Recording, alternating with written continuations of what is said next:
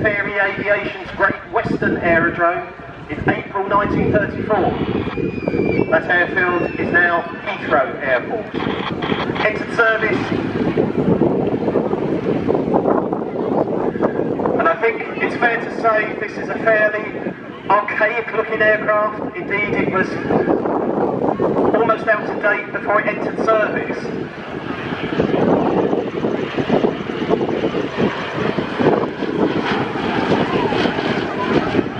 However, it went on to have the most distinguished of service histories during the Second World War.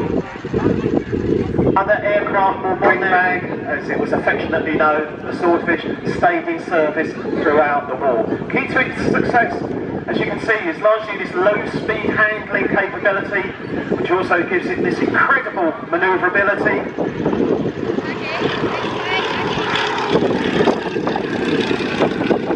Sights for any period of time.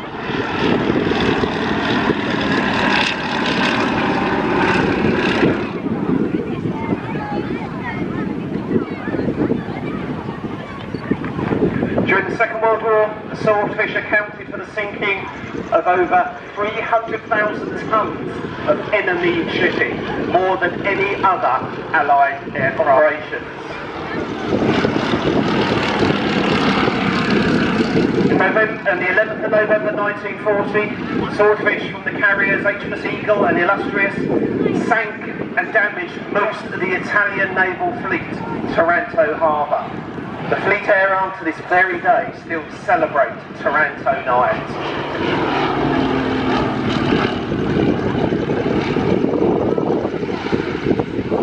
And in May 1941, Swordfish attacked the German battleship Bismarck,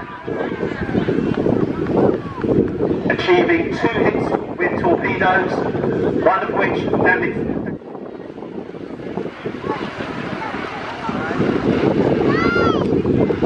Usually the aircraft had a crew of 3, but it's only the pilot that has a seat, the other 2 having to stand, the wireless operator and the rear gunner having to stand in the rear of the cockpit.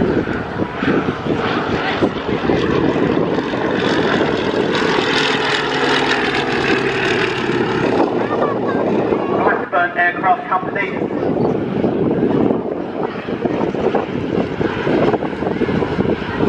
Although designed by the Fairey Aircraft Company, many were built by Blackburn, often nicknamed Blackfish as a consequence.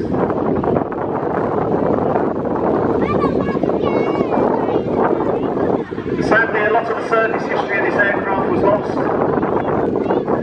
Certainly known that in March 1944, suffered a crash landing and the aircraft was nearly written off, but fortunately it was repaired.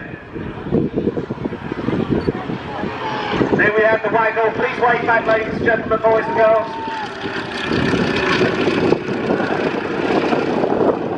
Swordfish currently in the markings of an aircraft, number 820 Naval Air Squadron, the squadron that actually carried out the attack on the battleship Bismarck back in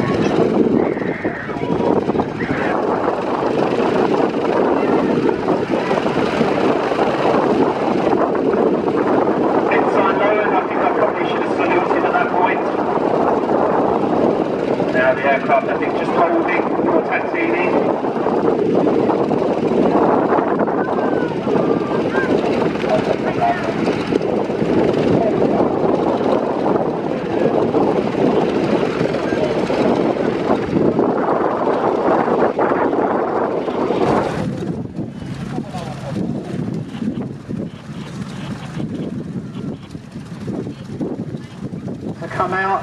I'm afraid I do have some bad news. I have just heard from the Flying Display Director that the Typhoon is cancelled this afternoon. It is currently at Blackpool. It has had a number of technical issues, but unfortunately they've had to omit defeat.